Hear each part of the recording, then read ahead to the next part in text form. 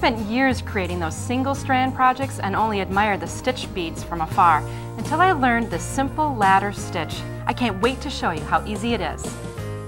It's who I am, a little rare, some sour fare, and some mystery, putting it all together, doing what I do, doing what I do. Hi, I'm Tricia Morris from Club Scrap, and welcome back to the show.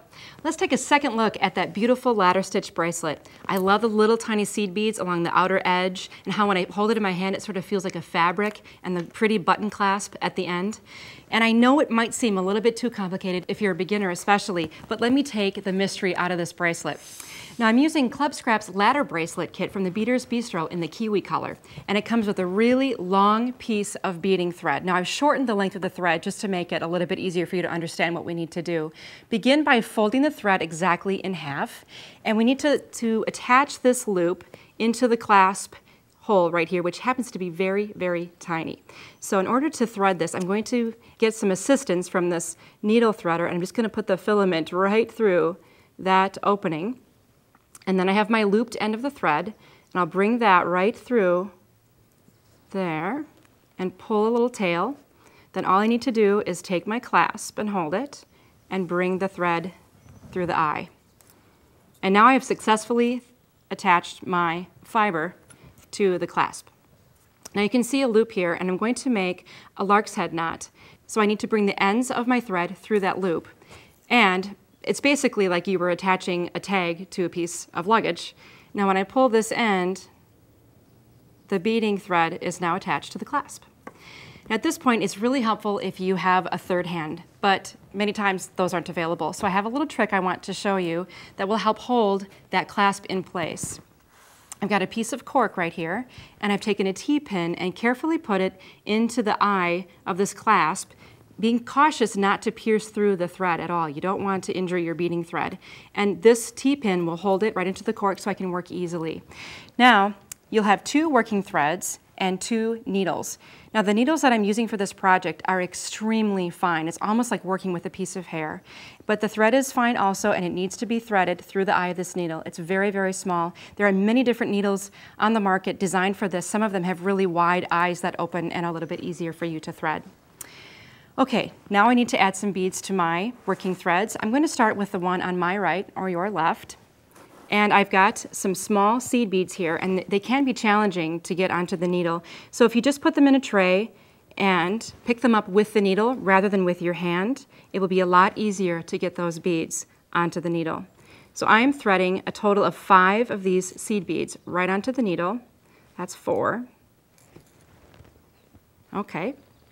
Now I'll bring those beads down to the clasp, and then I'm going to add 3 of these kiwi colored square beads and bring those to the clasp. Okay, I can set my working needle down here and pick up the other one. And for my starter here, I will go back to the tray, and I'll get 5 more of those tiny little seed beads. Okay, now bring those over to the clasp. Now the next thing I need to do is create the first rung of my ladder, and this is the fun part. We're going to take that same needle you were just holding, where you've attached those 5 seed beads, and bring that needle through the 3 square beads in the opposite direction. So now I have 2 threads going through those beads in 2 different directions. When I pull these together, I now have the first rung of my ladder. My working threads have switched sides now, so I take the one on my right or on your left, and I'm going to pick up 3 more of the small seed beads. Now remember, the first time I picked up 5, and that was just the starter pattern. That's not the pattern that will carry through, so just 3 small seed beads. Then to the needle, I will also add 3 large square beads. Now bring all of those beads down to the clasp. And as you're working, just keep pulling the slack out of the thread so you can see that what you're doing is correct and you don't lose track of where you are. I'm going to take this needle and put it back into the cork and pick up the other working thread. I'm not going to add any square beads again, just 3 small seed beads. Okay, bring those down to the clasp again. All right, with the same working thread, now I'm going to double back through those 3 square beads Just not going through any seed beads though. Pull the thread through, remove the slack, and ta-da, the second rung is complete. Now a 7.5-inch bracelet will require about 24 rungs, but you can just put it on your hand and test it a little bit or measure the length of the bracelet you want. Stop a 1/2 inch short of 7.5 inches or whatever desired length you need so that you can have room to add the clasp, which is the next thing I need to show you.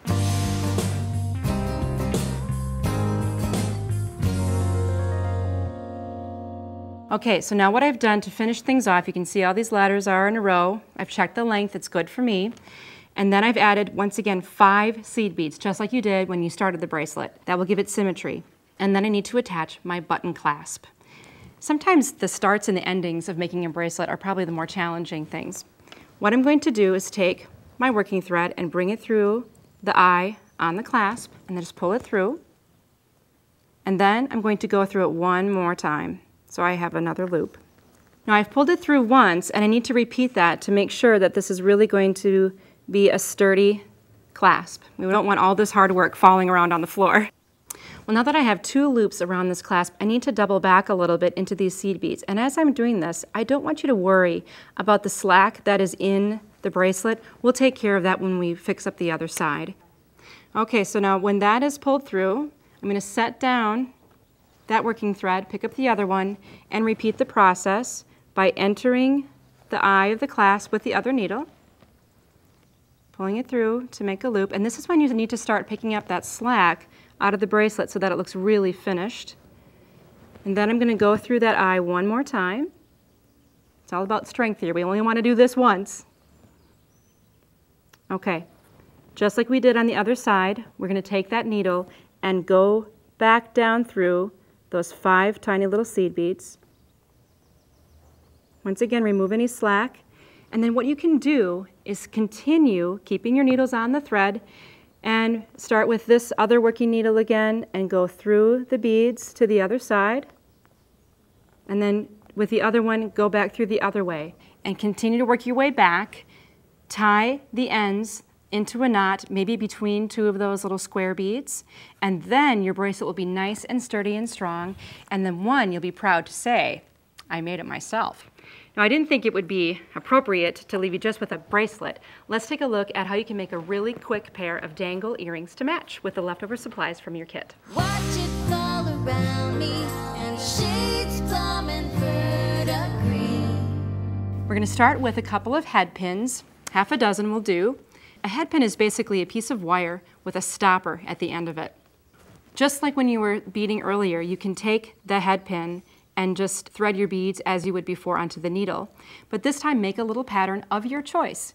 What I've done is I've made graduated lengths here by adding an extra square bead pattern to each one. To make a hanging loop for these, just pick one up, and I'm taking my thumb and putting it at the top of the bead to kind of hold it in place. And then I'm going to bend it back at about 90 degrees. Then I'm going to take my needle nose pliers and grip it at the end and start making a coil. Now notice the pliers has a graduated size, so I'm going to keep my pliers in the middle so I have a little bit of a larger dangling hole. And then just work your way around in a circle, and you'll have a really nice dangling loop for your head pin. Now we're going to pick up a jump ring with a chain nose pliers and grip it so that the split portion of the ring is right at the top, and then use the other pliers to separate. Now be sure to pull forward and back. If you pull apart, that will break the circle, and then it'll be very difficult to put it back together. Then just randomly thread your 3 dangles onto the jump ring. Don't forget to put your ear wire on there. And reclose the jump ring just as you did when you opened it. And lickety-split, you've got yourself a pair of earrings. Do that one more time so you can have one in the other ear. And let's take a look at a few of the other great bracelets we made with that same simple ladder stitch. Remember, you don't have to stick with the colors that I showed you today. You can brighten things up and have something nice for the summer season. And you can also go with iridescent, maybe some metallics or silvers and golds. Change the color of the button clasp that you choose to use. Maybe something you want to wear with denim or more casual look. And then once you've mastered these different color variations using the simple stitch, there is a long way you can go to more advanced techniques and different things you can try. Well, along with me, I hope you've discovered how easy stitched beading can be. Put a new rung in your ladder and give it a try. To create this project yourself, download this week's design guide. You'll get step-by-step instructions along with special make-it-your-own bonus tips and ideas.